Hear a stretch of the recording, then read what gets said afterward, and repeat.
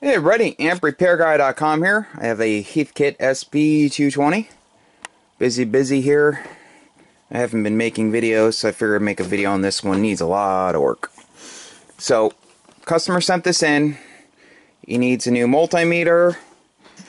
Some of the diodes failed on this old Harbach metering board, so he had provided another one, so I'm going to put the newer style in, because it's the newer style, larger diodes for the bias circuit.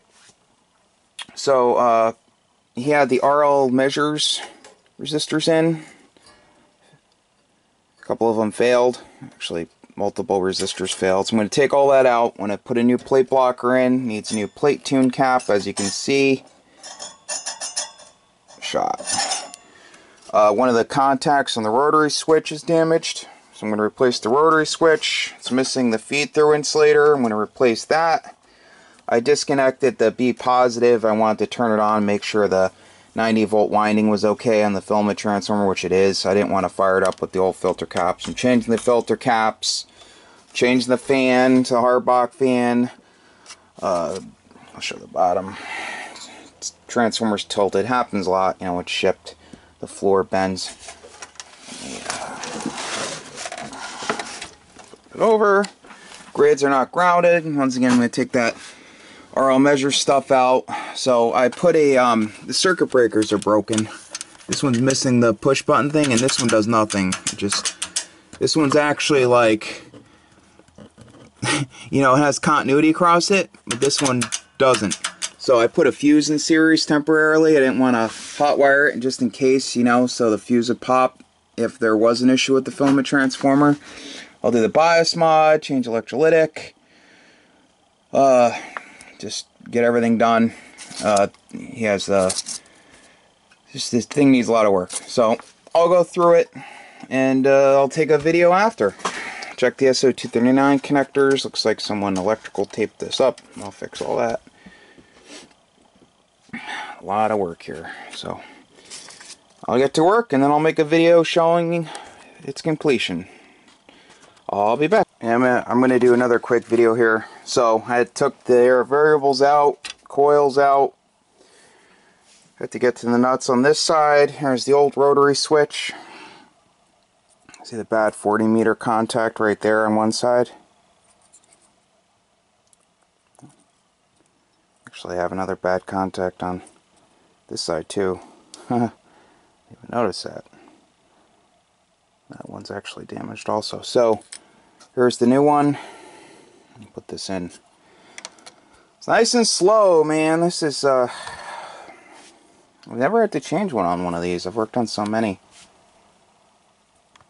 But okay. I've changed them on the Meritron AL82, AL1500, AL1200, and some other amps, but I've been lucky with these. Okay, back to work. Hey everybody, AmpRepairGuy.com, 203-892-4119. Please like the video. Only takes a second at the end of the video. So, this is the completed Heathkit Sb-220. So, went ahead and removed the old damaged plate tune capacitor. As you can see, the plates are destroyed. Replaced the high voltage meter. Placed the output rotary switch, you know, as known as the band switch. You can see multiple bad contacts.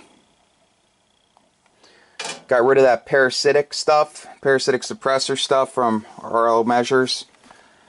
The old metering board had some bad diodes on it, so went ahead, he had supplied this board, so I put it together and installed it.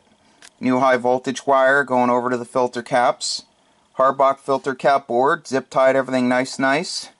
Series glitch resistor. This was missing. Actually, it was like cracked, and the other half was missing, so I ended up replacing it, the feed-through porcelain piece. New meter lamps. Clean the input rotary switch. There's the new plate tune cap, new plate blocking capacitor. There's the new rotary switch down in there. Take a nice look at it. It's hard to see, but everything's all soldered nice. New strap. New parasitic suppressors that I wound with new 2-aught carbon comp resistors. New Harbach fan kit, which I installed. Grounded the grids the good way. Drilled a hole for each connection. 632 screws with a kep nut. Don't go to the strap. Don't go to the screws. It's better to go directly to the chassis. Get a better path right to the chassis. Less inductance right to the chassis than trying to go through that screw, which can loosen up. Did the self-bias modification. Changed electrolytic cap. Did the soft start. Did the soft key. Replaced the circuit breakers. The old fan had the wires, twisted together in electrical tape. Now it's soldered in heat shrunk, all zip tied. New SO239 Teflon type. The old one was damaged. I grounded this side of the coax, just had a steel clamp.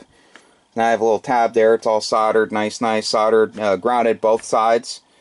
Redid a ton of solder connections. Solder connections here at the filament choke, at the terminal strip for the line strapping, to go from 120 to 240, vice versa. So this thing was a lot of work, took a lot of time. Bent the chassis back a little bit at some point during shipping. He's shipped this a lot of times, it's been fixed a bunch of times.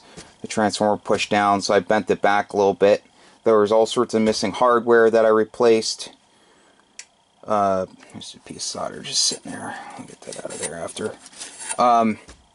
Yeah, tightened everything. There was, like I said, replaced missing hardware. Bent back the other side, the cover on the other side where the transformer had dented it.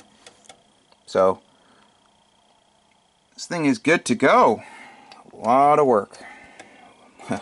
People don't understand how much work it takes. It's just so much work, just to change the band switch. Everything has to come apart to get at everything. You have to put these Harbach kits together. Customer provided the tubes. I use Penta Labs when I tell people to buy tubes, but he already had a set of tubes, I guess, and he had me use those. So all set. Next amplifier is a LK500. I might make a video, I might not. I haven't been making a video of every amplifier I do. Just don't have the time. But this thing needed so much work, I figured I'd make a video. Okay. Take care. Catch y'all later. AmpRepairGuy.com, 203-892-4119.